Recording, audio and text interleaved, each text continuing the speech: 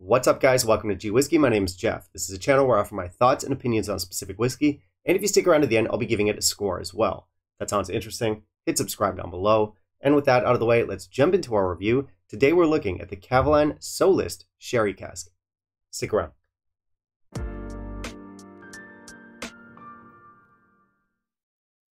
Alright, so we're looking at a Kavalan today. I've got the Solist Sherry with me. This is one of 4 reviews of Kavalan Solist that I'll be doing. I plan on doing them all back to back. And then when those are all wrapped up, I want to do a video with all 4 together. And I'll be doing like a blind tasting or a blind shootout. So that's something to look forward to. Now, there are way more than 4 Solist expressions available, but the ones I'll be looking at on the channel, I guess we could call them like the basic 4 or the core 4. They're certainly the 4 most widely available and affordable from the Solist range. There's loads of different casks out there, and they're all going to be more expensive than the ones I've got here. There's like brandy stuff, manzanilla stuff, even the Fino's more expensive. The 4 I've got here, it's going to be the sherry, the port, the vino, and the bourbon. Those are all the entry-level ones. And by entry-level, I mean not even slightly entry-level priced, but the cheapest ones. Anyway, when I'm done with each of these individual reviews, I'm kind of looking forward to doing that blind tasting. It's going to be the first one I've ever done on the channel. And you know, blind tastings, they're always very humbling. They're always entertaining. They're really fun. Hopefully I kind of like fuck it up a little bit just because that's going to be a better video for you guys. It's going to be funnier for you guys. But yeah, we'll see if the scores and the rankings and the ideas that I put forward in the individual reviews carry any weight whatsoever. Anyway, back to this one. Single cask, cask strength, oloroso sherry matured. The one I've got here happens to be just shy of 6 years old. Now, some of the really earlier ones were around, I think, 3 or 4 years old. I think the standard would be between 5 and 8 years old. I'm sure there's some older stuff out there. I know there's like a virgin oak that made it to Canada. That one was like 14 years old. I've never seen one that old, but we definitely get a spectrum when it comes to ages with these things. Now, traditionally, this one has been my favorite from the Solist line. Or I guess we should say the affordable Solist line. I haven't tried them all. I haven't tried a lot of the fancier ones. But yeah, affordable Solist, this one's usually my favorite. But let's also keep in mind it's a single cask offering. Anytime we have a single cask release, some are going to be better than others. You're not going to have total consistency there. But on the whole, I will say I've liked pretty much every Kavalan Solist Sherry I've had so far. So really, this is a pretty low-risk buy. It's a pretty low-risk review. I'm probably going to like this stuff. With that said, though, let's pretend it's still a mystery. Let's jump into our review, see what our whiskey's all about. And in the meantime, if you could kindly leave a like down below, that'd be greatly appreciated. So the specs on these never disappoint. This specific single cask comes in at 56.3%. Of course, it's going to be non-chill filtered. Of course, it's going to be natural color. So our color is dark as cola, which is pretty common with these shared releases. I do like the Kavalan Solist bottles. I think they look great. I think they're kind of classy. I like the designs. I like the fonts. I like the colors. The only issue with this one in particular is that our stamped on information is almost impossible to read. I'll put a little picture up in the corner so you can see that. But beyond that, I absolutely love the look of this. So 4.5 out of 5. We do, of course, get all the information we need here. We have non-chill filtered. We have natural color. We have distillation date. We have bottling date. We have cask number. So all the info we need. No noise, no fluff, great looking bottle. What else can you ask for? So I did add some water here. Let's try the nose. I mean, it's big sherry. It's loads of sherry in this, but not like typical sherry, not generic sherry. This one is like deep and dense. It's very dark, it's very layered. Cream, like heavy cream. Some really dark fruity notes in here, like berry jam, blackberry jam, like fruit concentrate, cinnamon, treacle, dark molasses. There's some grapiness in here.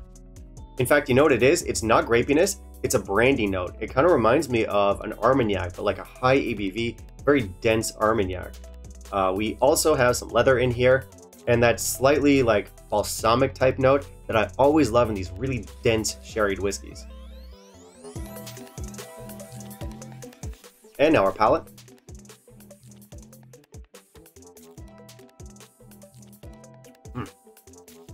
Thick, dense, dark, very mouth coating. We have a very goopy molasses, dark treacle, that kind of thing. Pipe tobacco, figs, dates, cinnamon. We also have blackberry syrup, we have leather, we have oak, and this is an interesting one. I get tree bark, which I often snack on. Now this is not nearly as sweet as you might think. It's very heavy, it's very brooding, but it's not especially sweet. And our finish.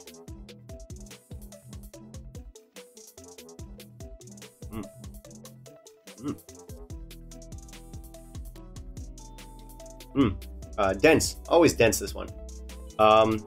Sherry barrel, like a musty, not dusty, like a musty sherry barrel, a little bit of a dank sherry barrel even. Cherry cola, but cherry cola without the sweetness, which I've never had and also does not exist. Jesus Christ, what even are tasting notes?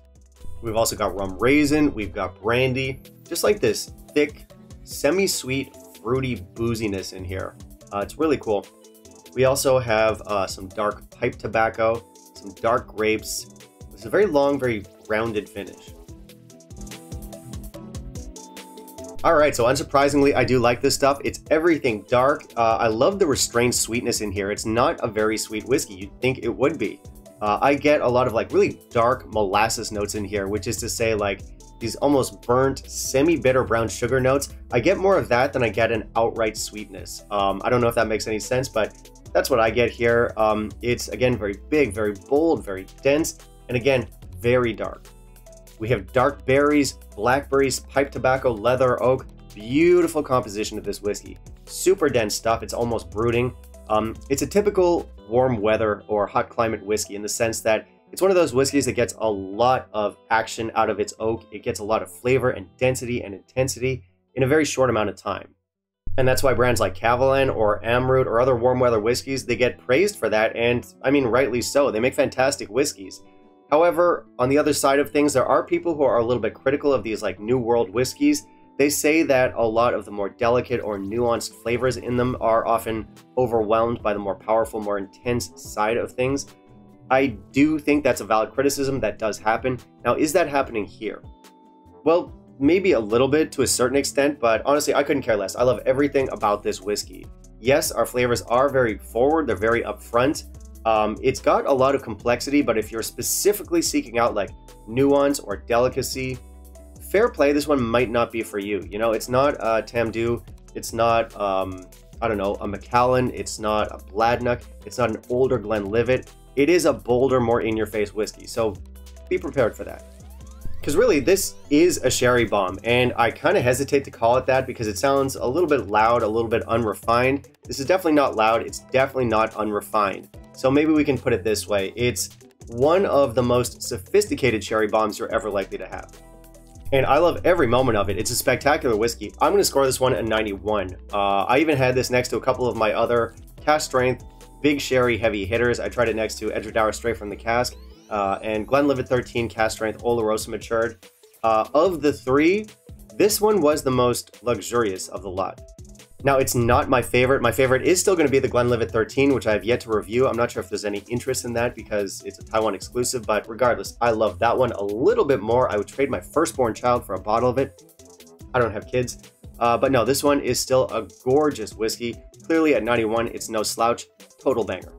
But anytime you're talking about Kavalan Solist, of course the elephant in the room is going to be the price.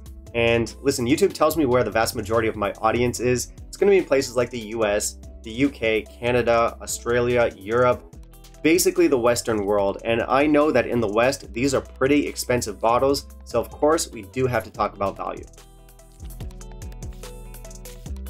So this might be a bit of a humble brag, but here in Taiwan, bottles like this sell for just over 110 US or just over 85 pounds. They're certainly worth that. In this market, I think they're very reasonably priced, but I know that in the West, these are pretty expensive. They're often around double or just shy of double that price. So of course we do have to ask ourselves, is it worth that much money? I would say yes. Now, of course, that comes with an asterisk. It depends on your own budget and how much you're being charged, but generally speaking, I do think these whiskeys are worth a certain amount of money. I see them as very luxurious whiskeys. I don't drink them casually. These are sort of like special occasion sippers. Maybe you're having a moment, you know, like a contemplative moment, a celebratory moment, whatever it might be. But certainly it's not just like something you knock back. But you know, those kinds of whiskeys, you know, the kinds of whiskeys you savor, you take a moment with them, those are usually the kinds of whiskeys that I'm willing to spend a little bit more money on. Of course, that's going to depend a lot on you guys, your circumstances, how much you're being charged, etc. All of this is situational. And you know, let's try and keep it reasonable. I hope you can find this for, let's say, under 200 US.